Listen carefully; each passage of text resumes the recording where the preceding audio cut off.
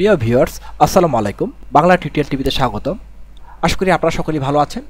আজকে আমি Photoshop CS3 এর ফাইল মেনুর স্ক্রিপ্টসের layer comes two file, layer comes two PDF এবং লেয়ার কমস টু ডব্লিউপিজি এই কমান্ডগুলো নিয়ে আলোচনা করব। তো লেয়ার কমস টু ফাইল এবং লেয়ার কমস টু পিডিএফ এই ব্যাপারগুলো নিয়ে আলোচনা করার জন্য আমাদের একটি কাজ করতে হবে। কারণ আপনারা দেখতেই পাচ্ছেন এখানে লেয়ার কমস টু ফাইল অর্থাৎ লেয়ারের সাথে এই কমান্ডটা সম্পর্কিত। তো এখানে প্রথমে আমরা মেনু বার থেকে উইন্ডোতে চলে যাব। উইন্ডো থেকে এখানে দেখুন একটা প্যানেল আছে লেয়ার কমস। তো ক্লিক করলে লেয়ার কমসের প্যানেলটা এখানে ওপেন হয়ে যাবে। লেয়ার কমসের যে প্যানেলটা আছে সেটা ওপেন হয়ে গেল। এখানে একটা আপনারা ইমেজ দেখতে পাচ্ছেন, ইমেজটা ব্যাকগ্রাউন্ড লেয়ারে রয়েছে। তো আমি এখানে টাইপ টুলটা অ্যাক্টিভ করে নিলাম। টাইপ টুলটা অ্যাক্টিভ করে জাস্ট এখানে আমি টাইপ করব কিবোর্ড থেকে অল্টার 169 একসাথে প্রেস করেছি, তাহলে আমাদের এখানে কপিরাইটের যে সাইনটা দেখতে পাচ্ছেন সেটা এখানে চলে আসছে। এবং এটাকে আমি একটু সাইজটা একটু বড় করে দিই। তো এটা সাইজটা একটু বড় করে দিচ্ছি আমি এভাবে। এখানে জাস্ট টিউটোরিয়ালটা বোঝানোর জন্য আমি এই সিম্বলটা ব্যবহার করছি, সি টাইপ করলাম। তো আপনারা দেখতে পাচ্ছেন এখানে যে লেয়ার প্যানেলের ভিতরে টাইপ লেয়ার এবং ব্যাকগ্রাউন্ডে আমাদের ইমেজ লেয়ারটা রয়েছে, মাত্র দুইটা লেয়ার রয়েছে। এখন আমরা এখানে যে আইকনটা আছে লেয়ার কমসের, এখানে ক্লিক করে লেয়ার কমসের যে প্যানেলটা আমরা ওপেন করে নিব। ওপেন করে এখানে আমি ক্রিয়েট নিউ লেয়ার কম্প এই আইকনে ক্লিক করে একটা new layer কম্পের pop up window চলে আসছে। এখান থেকে আমরা নাম দিয়ে দিব মেইন দেওয়ার উদ্দেশ্য আমাদের যে প্রধান যে ফাইলটা আছে বা ইমেজটা আছে সেটাকে আমরা মেইন নাম দিলাম। এবং অ্যাপ্লাই টু লেয়ার্স, লেয়ার উপর কী কী অ্যাপ্লাই হবে, ভিজিবিলিটি, পজিশন এবং অ্যাপারেন্স, লেয়ার স্টাইল, এই তিনটা আমি চেক করে দিলাম। এখানে কমেন্ট চাইলে আমরা কমেন্ট করে দিতে পারি। আমি এখানে কমেন্টে দিলাম মেইন এডিটেড ইমেজ, বা আমাদের প্রয়োজন মতো আমরা এখানে কমেন্ট লিখে দিতে পারি। ওকে। তো এখানে দেখতে পাচ্ছেন মেইন নামের একটা লেয়ার কমস এখানে ক্রিয়েট হয়েছে এবং সেখানে মেইন এডিটেড ইমেজ আমরা যে কমেন্ট করছি সেটা দেখা যাচ্ছে। এভাবে কমেন্ট লিখলে এখানে দেখা যাবে, আমাদের প্রয়োজন অনুসারে আমরা কমেন্ট লিখতে পারি। এবং আমরা এই ইমেজটার নেম দিলাম মেইন। এখন এখানে যে দেখতে পাচ্ছেন একটা বাটন দেখতে পাচ্ছেন, এটা আপডেট লেয়ার কমস। এই বাটনটি ক্লিক করে এটা আপডেট হয়ে যাবে। এবং এখানে যে বাটনটা আছে এটা প্রিভিয়াসটা দেখার জন্য এই বাটনটা অ্যাপ্লাই করতে হয় এবং এটা নেক্সট লেয়ার কমস দেখার জন্য এখানে করতে হতো। আমি এখানে আপডেট দিয়ে দিলাম, অর্থাৎ এটা আপডেট হয়ে গেল। তো আমাদের মেইন লেয়ার কমসে এখানে এই দুইটা লেয়ারের ভিতরে আমরা যে এডিটিং করেছি, প্রথমটাতে ব্যাকগ্রাউন্ডে ইমেজটা এবং টাইপ যে লেয়ারটা আছে এখানে কপিরাইটের সিম্বলটা আছে। এখন আমি চাচ্ছি বা আমাদের ক্লায়েন্টের চাহিদা থেকে থাকে যে আমাদের কোনো একটা ডিজাইনে বা ইমেজের ভিতরে কোথায় কোন ডিজাইনটা হবে, এরকম অনেক সময় হয়ে থাকে। আমাদের ডিজাইনের প্রয়োজনে আমরা কোনো সিম্বলকে বা কোনো ডিজাইনকে এক এক সময় এক এক দিকে পজিশনিংটা করি। এখানে যে কাজটা করব, ক্রিয়েট নিউ লেয়ার কম্প আইকনে ক্লিক করে আরেকটা লেয়ার কম্পের উইন্ডো ওপেন হবে। এখানে আমরা নেম করে দিব RIGST, রাইট। আপ রাইট নাম দিয়ে দিলাম। এখানে ভিজিবিলিটি দেখা যাচ্ছে এবং পজিশন চেক আছে এবং অ্যাপিয়ারেন্স, লেয়ার স্টেটও এখানে চেক আছে। এখানে আমি কমেন্ট করলে প্রয়োজন অনুসারে আমরা কমেন্ট করতে পারবো। আমি আর কমেন্ট করছি না এখানে, ওকে করে দিলাম। ওকে করে দেওয়ার পরে এখানে যে কপিরাইট সিম্বলটা আছে এটা আমি ডান দিকে ড্র্যাগ করে এখানে বসিয়ে দিলাম, আপ রাইট অর্থাৎ ডান দিকে। এবং এখানে আমি কিছু স্টাইল প্রয়োগ করতে পারি, যেমন আমি এই স্টাইলটা এখানে অ্যাপ্লাই করলাম। আপরাইট যে লেয়ার কম্পটা ক্রিয়েট করেছি এটা এইভাবে হাইলাইট অবস্থায় আমরা আপডেট লেয়ার কম্প এই বাটনে ক্লিক করতে পারি, অথবা এখানে যে ডান করার ড্রপ ডাউন যে আইকনটা আছে এখানে ক্লিক করলে একটা লিস্ট আসবে, ফ্লোটিং লিস্ট। এখান থেকে আপডেট লেয়ার কম্প এটাও আমরা এখান থেকে ক্লিক করতে পারি। শর্টকাট হয়ে হলো এটা দ্রুতভাবে। এটাকে ক্লিক করার সাথে সাথে এখানে দেখুন আইকনটা পেপারের মতো হয়ে গেছে। অর্থাৎ এখানে যে আমরা এই লেয়ারের ভিতরে এখানে যে ইফেক্ট অ্যাপ্লাই করেছি লেয়ার স্টাইল, এটা এখানে এই লেয়ার কম্পে এখানে এটা সেভ হয়েছে বা আপডেট হয়েছে। এখন যদি আমরা প্রিভিয়াস বাটনে যাই, প্রিভিয়াস বাটনে ক্লিক করি, তাহলে আমরা পূর্বের মেইন নামের যে লেয়ার কম্পটা ক্রিয়েট করেছি সেটার ইমেজ দেখতে পাচ্ছি। কপিরাইট সিম্বলটা মাঝখানে আছে এবং ব্যাকগ্রাউন্ডে শুধু একটা ইমেজ আছে। ব্যাকগ্রাউন্ড লেয়ারের ইমেজটার উপরে কপিরাইট একটা সিম্বল আছে। এবং আমরা যখন নেক্সটে যাব তখন আমাদের যে দ্বিতীয় যে এডিটিং করছি সেটা দেখতে পাচ্ছি আপ রাইটে আছে এবং একটা স্টাইল প্রয়োগ করছি এবং সেইটাও দেখা যাচ্ছে এখানে। যখন আমরা যেই লেয়ার কম্পে যাচ্ছি তখন আমাদের লেয়ারগুলো সেভাবে দেখা যাচ্ছে। আমাদের ডকুমেন্টে কিন্তু টোটালি আছে দুইটা লেয়ার, কিন্তু এখানে চারটা লেয়ারে কাজ হয়েছে, অথচ এখানে লেয়ার কম্প ইউজ করার ফলে আমরা দুইটা লেয়ারের মাধ্যমেই সেটা দেখতে পাচ্ছি।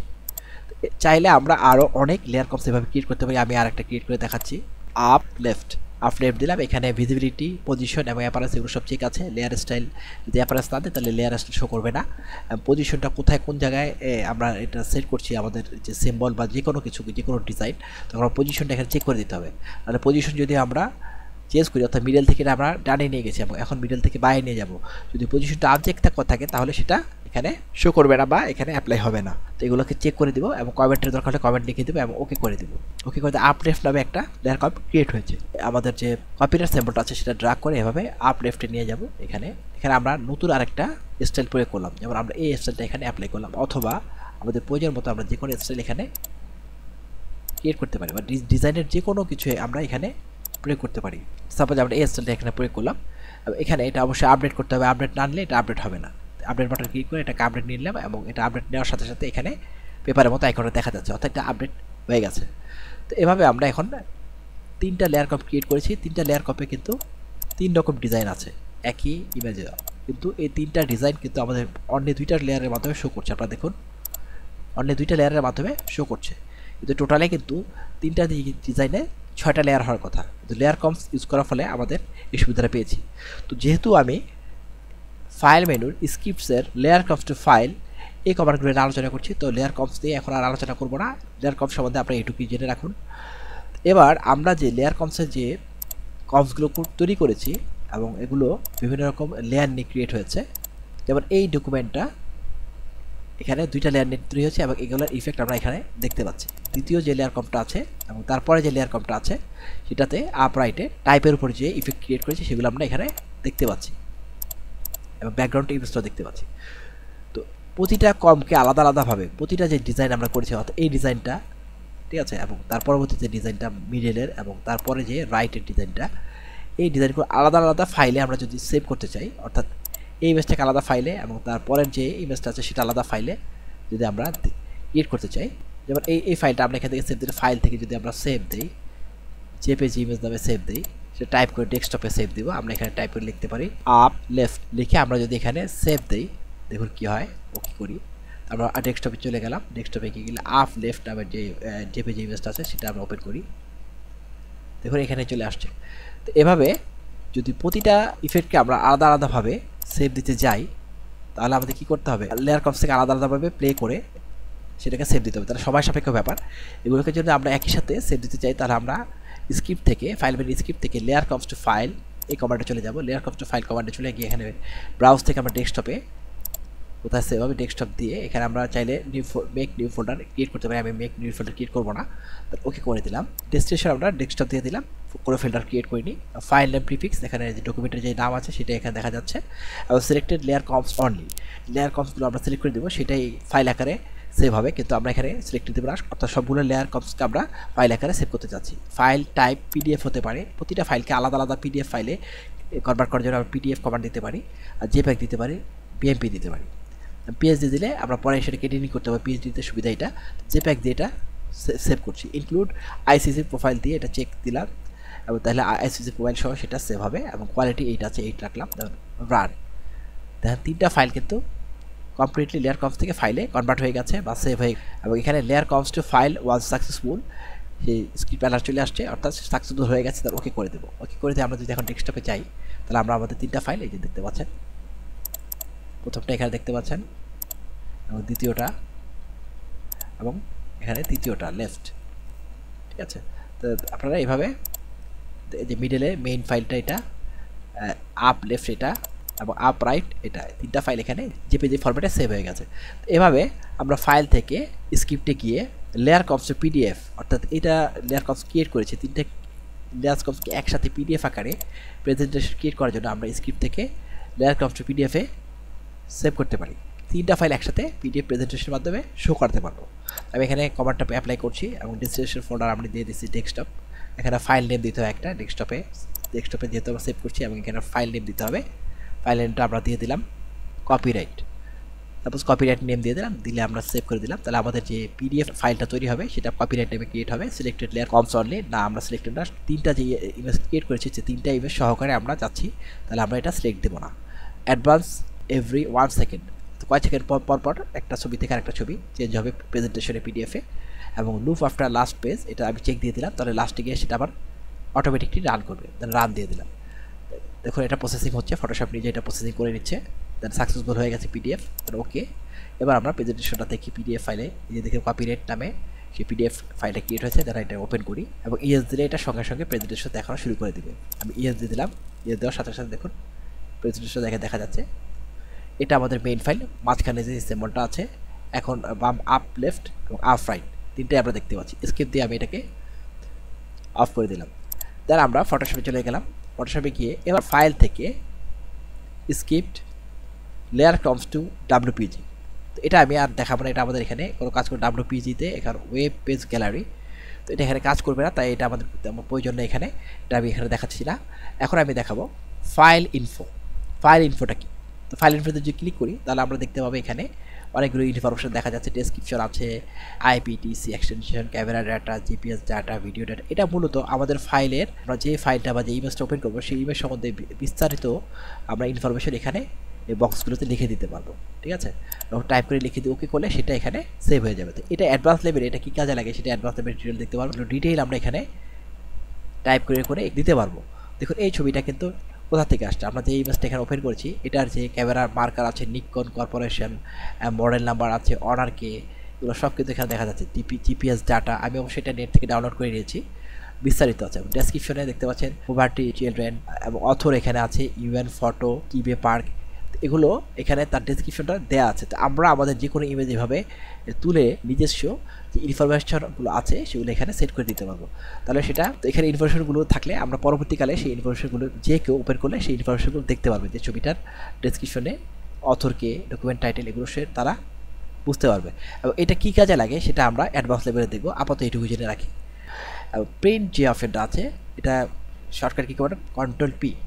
আমরা ফটোশপে যখন ইমেজকে এডিটিং করবো তখন সেটা প্রিন্ট আউট করার জন্য প্রিন্ট অপশনে ক্লিক করবো। প্রিন্ট অপশনে ক্লিক করলে প্রিন্ট অপশনের প্রিন্টার সেট আপের উইন্ডোটা এভাবে চলে আসবে। এখান থেকে প্রিন্টার আমার যেহেতু ইনস্টল করা নেই তাহলে এখানে শো করবে না। তো এখানে প্রিন্টার সেট আপের নিচে প্রিন্টার লেখা আছে এবং এখানে বক্স আছে, তার দিকে ড্রপ ডাউন লিস্ট আইকন আছে, এখানে ক্লিক করলে এখানে বিভিন্ন রকম অপশন দেখা যাচ্ছে। প্রিন্টার যদি আপনার ইনস্টল করা থাকে তাহলে এখানে শো করবে, এবং কত কপি প্রিন্ট করবেন সেটা এখানে আপনি এখানে টাইপ করে দিয়ে দেবেন। আমি 1 কপি থাকলে 1 কপি, কপিসের জায়গায় যে কটা কপি লিখে দেবেন প্রিন্টার সেই কমান্ড অনুসারে ততগুলো প্রিন্ট আউট করবে একই ইমেজের। এবং প্রিন্টার সেটিং দিলে এখান থেকে প্রিন্টার সেটিং থেকে এখানে অ্যাডভান্সে চলে গেলে আপনারা এখান থেকে পেপার সাইজ চেঞ্জ করে দিতে পারেন, A3, A4, B4, B5, এভাবে বিভিন্ন রকম ট্যাবলয়েড, লিগ্যাল, অনেকগুলো পেপার সাইজ রয়েছে এখানে। তো যেটা আপনার প্রয়োজন সেটা আপনি এখানে সিলেক্ট করে দিবেন। তো এখানে যেহেতু প্রিন্টার আমার এখানে ইনস্টল করা নেই তাহলে অনেকগুলো অপশন হয়তো কাজ করবে না। তো যাই হোক, তো এখান থেকে আপনারা পেপার সাইজটা এখান থেকে নির্ধারণ করে দিবেন এবং এরপরে ওকে করে দিবেন। এবং এখানে লেআউট আপনার ইমেজের ধরন অনুযায়ী, যে ল্যান্ডস্কেপ ইমেজ বা পোর্ট্রেট সাইজের ইমেজ আপনি প্রিন্ট আউট করবেন সেই অনুযায়ী আপনি এখান থেকে এই আইকনে ক্লিক করলে এটা পোর্ট্রেট টাইপের ইমেজ, আর এটা হলো গিয়ে এটা হলো ল্যান্ডস্কেপ টাইপের ইমেজ, আর এটা পোর্ট্রেট টাইপের ইমেজ। পোর্ট্রেট অর্থাৎ হাইটটা বেশি থাকবে, হোয়াইটটা কম থাকবে, আর ল্যান্ডস্কেপে হোয়াইটটা বেশি থাকবে, হাইটটা কম থাকবে। এভাবে যেই লেআউটে আপনি প্রিন্ট আউট করতে চান সেটা এখান থেকে সেই আইকনে ক্লিক করে আপনার ইমেজটা এখানে প্রিভিউ দেখা যাচ্ছে সেভাবে এখানে সেট করে নেবেন। আর কালার ম্যানেজমেন্টের কিছু ব্যাপার আছে, remember to enable the printer colour management in the print setting dialog box. Document profile এখানে দেওয়া আছে sRGB, এবং কালার হ্যান্ডলিং এখানে print manager colour, print managers colours রয়েছে, এবং ফটোশপ ম্যানেজার্স কালার্স রয়েছে, দুইটা আছে, এবং এখানে সেপারেশন রয়েছে। এগুলো নিয়ে অ্যাডভান্স লেভেলে আমি আলোচনা করব। এখন আপাতত বিগিনার্স লেভেলে যে প্রিন্ট কমান্ডটা কি সেটা আমি দেখানোর জন্য এখানে দেখাচ্ছি, যে নর্মাল প্রিন্টিং, হার্ড প্রফিং, রেন্ডারিং, ইন্টেন্টের যে পাশে যে বক্স রয়েছে সেটা ড্রপ ডাউন আইকনে ক্লিক করলে এখানে আরও কিছু পারসেপচুয়াল আছে, স্যাচুরেশন আছে, এই যে রেন্ডারিং, ইন্টেন্টের আরও কতগুলো অপশন আছে, এগুলো কী কাজে লাগে, ব্ল্যাক পয়েন্ট, কম্পেনসেশন, ডেসক্রিপশন, এগুলো কী কাজে লাগে এখানে। তারপর এখানে আরও কিছু অপশন আছে, পজিশন অ্যান্ড সাইজ, এখান থেকে সাইজ ইমেজের সাইজগুলো পজিশনিং করে দেওয়া যাবে, এবং স্কেল টু ফিট মিডিয়া, এটা ক্লিক করে স্কেল টু ফিট মিডিয়াতে ফিট হয়ে গেলে এখানে দেখা যাচ্ছে। প্রিন্ট সিলেক্টেড এরিয়া, কতটুকু অংশ প্রিন্ট হবে এখান থেকে আমরা সেটা এভাবে সিলেক্ট করে দিতে পারবো। এই স্লাইডারগুলো কীভাবে ড্রাগ করলে সাদা অংশ পিছনের ব্যাকগ্রাউন্ড দেখা যাচ্ছে না, অর্থাৎ আমার যেটুকু আমি এখান থেকে স্লাইডার দিয়ে হাইলাইট করে দেবো সেটুকুই প্রিন্ট হবে, অর্থাৎ প্রিন্টটি এখান থেকে আমি এভাবে হাইলাইট করে দিতে পারবো স্লাইডারের মাধ্যমে ড্রাগ করে, ঠিক আছে। আবার আমি এইটুকু চাইলে এইটুক প্রিন্ট হবে, এভাবে প্রিন্টে দিয়ে আমরা এখান থেকে নির্ধারণ করে দিতে পারবো। এবং এখানে ইউনিট দেখা যায় ইঞ্চিস, মিলিমিটার, পয়েন্ট, পাইকাস, সেন্টিমিটার, বিভিন্ন রকম ইউনিট রয়েছে, যেটা আমাদের সুবিধা সেটা এখান থেকে সিলেক্ট করে দিতে পারবো। প্রিন্টার মার্কার, কর্নার মার্কার দেওয়া আছে এখানে, corner crop, mask, level, description, এবং এটা এডিটিং করা যাবে। এরপরে রয়েছে ফাংশন এখানে ইমালশন ডাউন, অর্থাৎ এই ইমেজটা ঘুরে বাঁ দিকে চলে গেল, দেখো আমি কপিরাইট ইমেজ ডান দিকে ছিল এটা বাঁ দিকে চলে আসছে, সেটা বাম দিকে ছিল সেটা ডান দিকে চলে আসছে, নেগেটিভ দিলে নেগেটিভ আকারে দেখা যাচ্ছে ইমেজটা। এভাবে এখানে বিভিন্ন রকম অপশন আমরা অ্যাডভান্স লেভেলে দেখবো, যখন প্রিন্টার আমি ইনস্টল করে দেখাবো অ্যাডভান্স লেভেলে প্রিন্ট আউট করে, তখন আপনারা দেখতে পারবেন। তো আপাতত এইটুকু জেনে রাখুন যে ফাইল মেনুর প্রিন্ট কমান্ডটা দিয়ে আমরা প্রিন্ট করার জন্য এখানে অ্যাপ্লাই করতে পারি, এবং প্রিন্ট ওয়ান কপি, একটা কপি ইনস্ট্যান্ট বাই আমরা এডিটিং করার পরে কপি করার জন্য আমরা এই কমান্ডটা ব্যবহার করবো, তো প্রিন্টার ইনস্টল থাকতে হবে। এক্সিট দিয়ে আমরা এখান থেকে সরাসরি এক্সিট করতে পারবো। ফটোশপ থেকে আমরা ক্লোজ দিলে কিন্তু আমার ডকুমেন্ট এখানে যে ডকুমেন্ট ওপেন থাকবে সেটা ক্লোজ হবে, যে এক্সিট দিলে সরাসরি আমরা ফটোশপ থেকে এক্সিট হয়ে যাবো, অর্থাৎ এখান থেকে ফটোশপ থেকে আমরা এই প্রোগ্রাম থেকে বের হয়ে যাব। কন্ট্রোল কিউ দিলেও shortcut key command control Q দিলে এক্সিট করবে। আমি দিয়ে দেখাচ্ছি, আমি এখানে ক্লিক করলে দেখুন যেহেতু আমরা ইমেজটাকে এখানে এডিটিং করছি সেহেতু এখন বলছে যে অ্যাডোবি ফটোশপের যে ডকুমেন্ট আছে এই ডকুমেন্টটাকে আপনি সেভ করবেন ক্লোজ এক্সিট হওয়ার আগে। যদি আপনি সেভ করতে চান তাহলে ইয়েস দিবেন, আর নো চাইলে নো দিলে সেটা কিন্তু এখানে আর এডিটিংটা থাকবে না, ফটোশপ এখানে সম্পূর্ণ এক্সিট হয়ে যাবে। তাই আমি নো দিলাম, নো দিয়ে দেখুন আমার ফটোশপটা এখান থেকে এক্সিট হয়ে গেল। তো আপনারা দেখলেন যে ফাইল মেনুর এক্সিট কমান্ড দিয়ে আমরা কী করতে পারি। তো আশা করি টিউটোরিয়ালটা আপনাদের ভালো লেগে থাকবে।